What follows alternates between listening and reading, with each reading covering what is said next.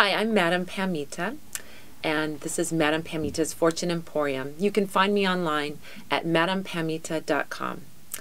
Today we're going to be showing you how to dress a spell candle. So these are the things that you're going to need. First, you're going to need a small piece of paper and a pencil. You'll need a candle, of course, and you'll need some dressing oil, some matches, a candle holder, and something to snuff out your candle with.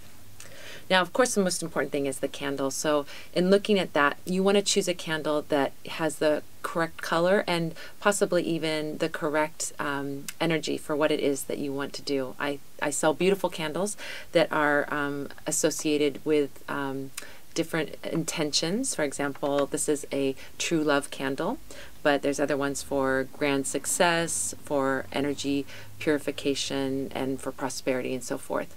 So in choosing those candles, you're choosing something that is a tool that already has the intention that you want to work with. This one, for example, is a true love candle, so we'll be doing a little love spell today. In working with the candle, the very first thing that you want to do is get your intention very clear, and that's what this piece of paper is for. This is for writing your intention, and you're going to write down on this piece of paper what it is that you want this spell candle to do. So I'm going to write down for my true love candle that my love with my beloved grows deeper and stronger.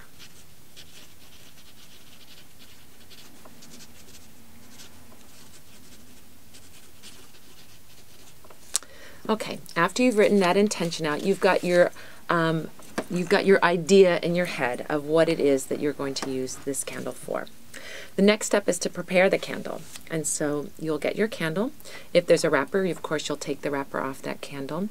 And you're going to use that pencil again. And this time you're going to inscribe in the candle wax itself what your intention is or what it is that you want. So you can write somebody's name. You can write the key words of your intention that you wrote on the paper. So in my case, I'm writing the words true love, growing. Let's add that. So I'm inscribing that. You can write the name of the person, as I said, if there's somebody, or if you're trying to attract a love in and you're not having a specific person in mind, you can say, bring in my true love.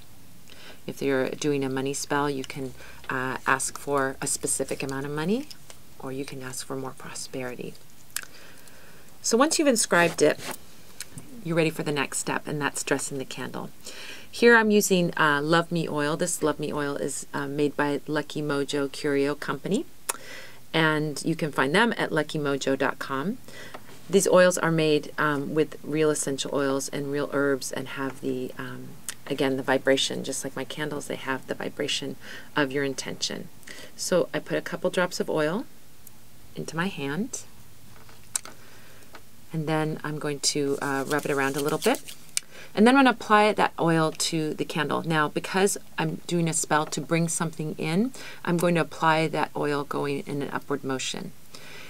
If I was doing a spell for clearing out something, clearing out some negativity, doing some kind of work of removing something, then I would apply it in a downward motion. But since we're bringing in love, we're not driving love away, we want to apply it in an upward motion.